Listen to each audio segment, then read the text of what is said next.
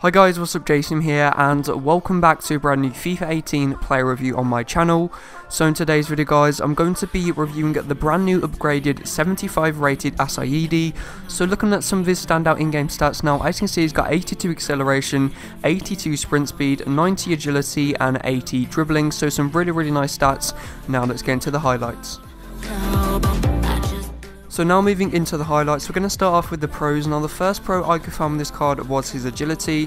Now this guy also has 90 agility as his key stat, as you can see there on the right side of your screen. So yeah, this guy's agility is really good, and that's what makes him so smooth for scaling, just the way he changes direction. Then after that, the next pro I could find with this card was his dribbling. Keeps it really close to his feet. Just really good dribbler on FIFA 18. I wouldn't say it's anywhere near like Neymar, but he is like a pretty good dribbler, and especially for the price. This guy's only 700 coins, so the card you are getting, good dribbling, good pace, and 5-star skill moves. So in my opinion, I don't think you can really complain about that. And then the final pro I could find with this card was his positioning. Now this guy does have low-high work rates, what in my opinion are the perfect work rates for a winger on FIFA 18. So this guy was always in the right position, on the counter attacks, and just in general was there, to tap in the rebound. So positioning very good.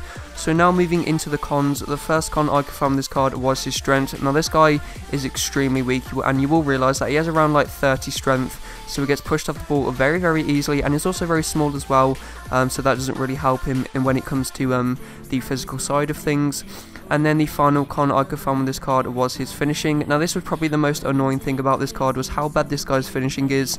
From looking at the clips, you wouldn't really think this guy's finishing is bad, just because I am showing the best moments out of I think around like 10 to 20 games. So yeah, but in general he seemed to not finish the majority of chances he did have in front of goal, what can be a pretty annoying.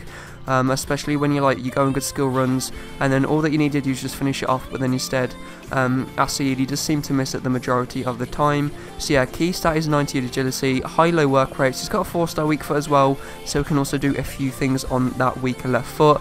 And what I tended to do was I got the ball on the wing, did some few skill moves to cut inside, then once I did the skill moves I'd run inside the box and then take the finesse shot with Assaidi.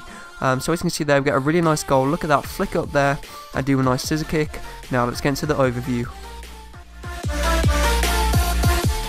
So now moving on into the overview for upgraded Assaidi. I'm going to give him a value of 10 out of 10 for coins, just because this guy is so cheap, so you can't really complain about his price. So even if you don't like the card, you can literally just quick sell it for a few 100 coins loss. Enjoyment wise, I'm going to give him an 8 out of 10. This card was very enjoyable to use, especially on the scaling side of things. And competitiveness wise, he's going to have to go for a 3 out of 10, just because this guy isn't really a competitive player. He's more of one of those players who's just fun to mess around with. Scaling wise, I'm going to give him an 8 out of 10. This guy was very solid for scaling with. And then I'm going to give him an overall rating of a 7.5 out of 10. So guys, if you have enjoyed this player review and want to see more FIFA 18 player reviews on my channel, don't forget to leave a like and subscribe to my channel. Thanks for watching, and see you next time.